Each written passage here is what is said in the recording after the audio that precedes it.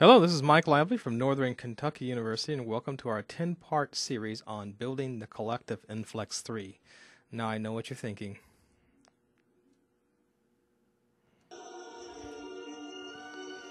You're thinking we're building the Borg or some evil collective entity, but you know, the collective does not have to be evil.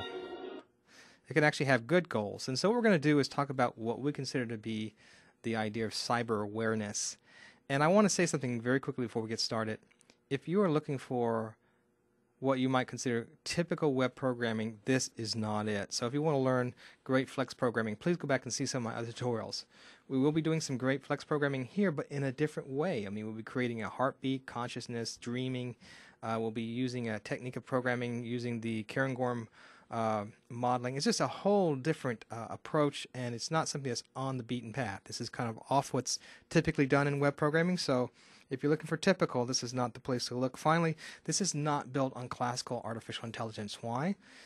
It doesn't work, or at least it doesn't take us to the level that we want to go to. We're going to be using something called knowledge space for some of that, and that's a totally different concept. So here we go. Let me just say real quick, you can download the code we're going to show you in this first part from my Google code. It's code.google.com/p/flex3cookbook1 download list. So let me go ahead and show you the collective as it exists for part 1. So here it is right here. It looks like a very benign website, doesn't it? You got a nice little password here. Let's go ahead and type in the password. It's password, by the way. Hit submit. And just a nice little 3D paper vision slider here. There you go. You can slide through these different columns and click on them. And you also have a little menu here. So that looks very typical, very website-ish, nothing Borgish here. But let's talk about now the elements that makes this unique, something that's different than what you typically find on the website. And there's 4 elements. I'm going to go through those and discuss those in some detail, and then we're going to start building this site. So first of all, the number one thing is that there's 4 elements to our collective. 1, it's free of a MySQL database.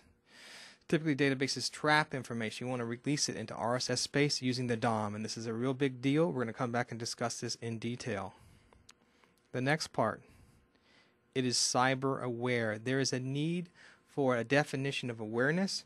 We're going to give you our definition and some of the analysis that we use to get to that. 3, it must be free of dominance, interconnected, and the code calls its interface, and we'll come back and discuss that in a moment. And 4, it's going to have a heartbeat, and this really buys us a lot. So let's go back and discuss each one of these elements and then start coding. Number 1, it uses the DOM for programming. We've developed this incredible, or which we think is incredible coding piece that allows you to, in a sense, throw information directly right into XML or RSS feed space, which will be available to the collective from anywhere.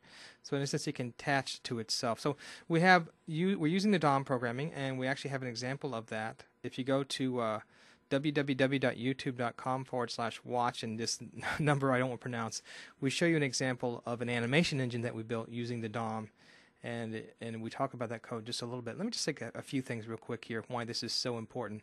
Typical in MySQL programming, you have the CRUD, which is create, write, update, and delete. But with Flex, you have the ability to basically mimic a SQL database because Flex will sort on the client side. So the DOM will create, duplicate, insert, remove, replace, manipulate, find, transverse nodes. So that's great, and Flex can do the sorting. However, what's very important now is that you can't do typical database normalization in this situation. About 2 years ago, I wrote a nice little Flex blog using very standard database normalization, and you waited 30 minutes for everything to sort. So there has to be a different way of doing this to speed things up, and to do that, you have to break database normalization. So as opposed to the typical table, you have to use a table file configuration. And as we go through the programming, we'll explain exactly what that means. Next thing is the idea of cyber awareness. Awareness is very much a metaphysical or religious idea. If you just watch typical sci-fi movies, and it's not bad, a lot of scientists work on those. So from that perspective, it's always like, well, we did all this, and there was this jump to awareness that no one understands. Like, for example, take Star Trek and Data. They worked, and all of a sudden there was this jump that no one understands. How does his positronic brain have awareness? Well, let's just talk about awareness just a little bit. If you examine biblical archaeology and its evidence, it is very clear that Hebrews had an encounter. There's no doubt. The Torah is not a book you could write or you would write. It is full of ungracious prophecy, prophecy that has been proven time after time.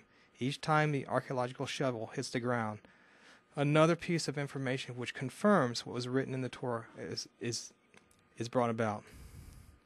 One important encounter in the Bible or in the Torah is Moses at the burning bush.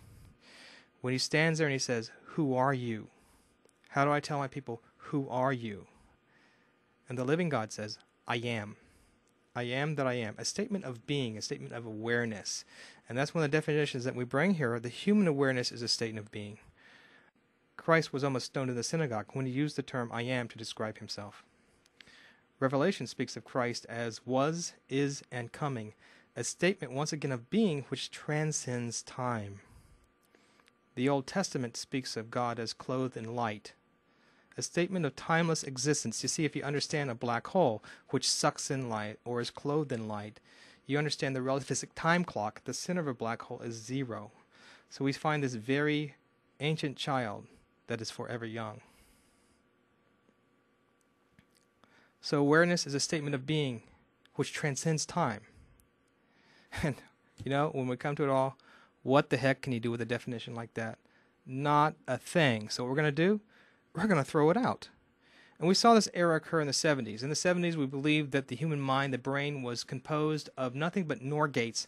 And once you got enough NOR gates together, you would achieve consciousness, and all these robots would be running around, doing human things. And that turned out to be a bunch of crap. So it's nebulous ideas here of this awareness. We can't use it. So we're not going to use it. We're just going to throw it out, and we're going to create another definition, one that we work with and do something with scientifically. And the definition of awareness we're going to create is one called cyber aware. And we say cyber awareness is the ability to reorganize the acquisition of data and also the code that would acquire that data to obtain a single or set of specific goals. In that, we're going to use a 1-2 punch of cyber awareness and knowledge space. Knowledge space is the all combination space of a set of participating basis elements. It's used for data storage and learning. Let me tell you something. If you take all the human cells and you begin doing it the way it's typically done in artificial intelligence and the way it's done in neural networking, you cannot create enough weights to contain the human knowledge, the human expanse, the ability of the brain. There's got to be another way. And one way is knowledge space. We take all possible combinations, which is virtually every possible piece of knowledge just by combining a set of basis functions, and you search that space. If that's the way the human brain works, it contains a vast, infinite amount of knowledge, or at least knowledge based on a certain resolution. The third part, the collective, needs to be free of dominance. It must be interconnected. So in the old days, interfaces call data. But we want to do just the opposite. We want data to call the interfaces, and we're going to show you how to do that in Flex. So the DOM node itself will contain the information about the interface that it needs to express itself. Finally, and just really cool, is the heartbeat, basically in terms of timers. That will buy us a state memory, dreaming, which we will be able to see, and animation sequences. We will use a Cairngorm as the structure to actually send data around the place based upon the heartbeat. And Paper Vision, of course, will give us a 3D manifestation. Isn't that super cool? Got a lot of cool stuff coming along here. Finally, the DIMP. That's the software design that we're using. D for data, D for design pattern, I for interactivity, M for media, and P for Paper Vision. And so let's get started. Now let's give you a definition of the collective and its goals.